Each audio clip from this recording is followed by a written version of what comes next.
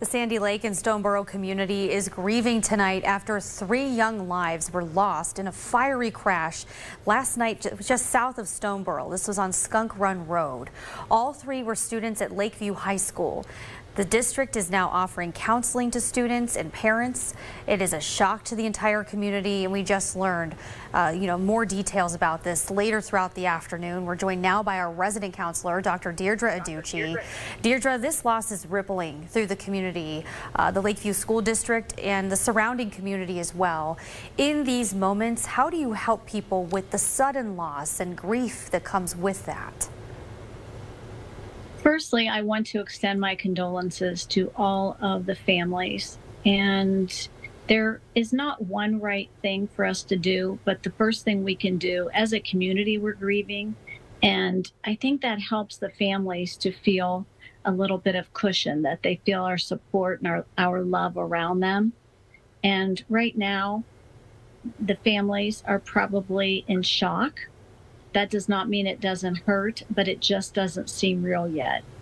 And I think that consistency in our support is the key, not just in the beginning, but maintaining consistent support for these families who have been through something that is a parent's worst nightmare. And Sally, this is not the first time that we have reported on these types of accidents. I remember in Warren several years ago, we lost young lives when an SUV flipped over. These are young people, 2 17-year-old girls, an 18-year-old boy. They had their futures ahead of them. And the loss of a child really is unimaginable as a parent. How do you navigate these days ahead, weeks ahead as a parent or a relative, even a friend? The first thing I would attempt to do is let's not focus on should, could, or would. And that sometimes happens when we have a loss that is sudden. We think about what we might have done, could have done, should have done. And it's really important that we don't put those expectations on ourselves, or you feel guilty and you feel as though there's something that might have been done differently. Secondly, when we're supporting the families and us as a community, we tend to want to find out what happened or assign blame or reasoning, and that really is not important. The most important thing is that we celebrate these young lives, and we are also there to maintain our very consistent support for these families in need. And they interacted with teachers and fellow students. What kind of toll does that take on them? I know that grief counseling, we were told today, is now being offered in the Lakeview schools in Mercer County.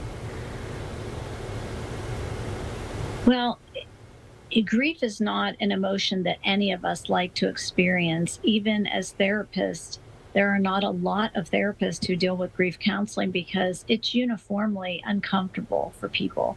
Even as a therapist, it can be. So when you have these experts who are there to help us, take advantage of that.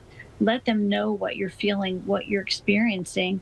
And it doesn't mean that you're going to have one predictable way of feeling. The grief process is a long process. It is not easy. It hurts, and there is no shortcut. Absolutely. Well, our hearts and thoughts go out to the community, like you mentioned, for the families and also everyone else that knew them and just the whole community as a whole. Really appreciate you coming on here, Deirdre, as always, to share your advice. We always approach loss, whether it be, someone we know or someone we don't know, and this is one of those moments. It is. Our hearts are with them, and I want them to know that as a community, we are wrapped around them, and we all want to help in whatever way we can. Absolutely.